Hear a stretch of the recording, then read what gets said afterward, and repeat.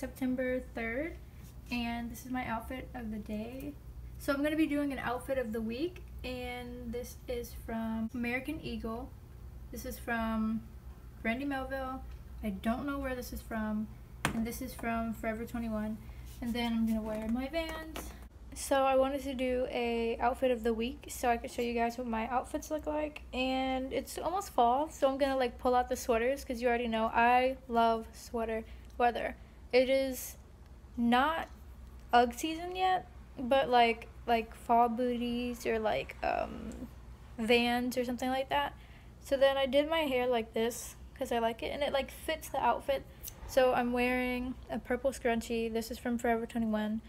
And then I had these out. It looks like little antennas, but I like it, you know? I'll be your one-up girl. So let's all jump up super high, high up in the sky. Some power of black dancing. You know that you're my superstar. No one else. Hey guys, I'm gonna make this quick. So my sweater is from Forever 21, my jeans are from Old Navy, and then my Vans. So yeah, I'm gonna be late. See you tomorrow.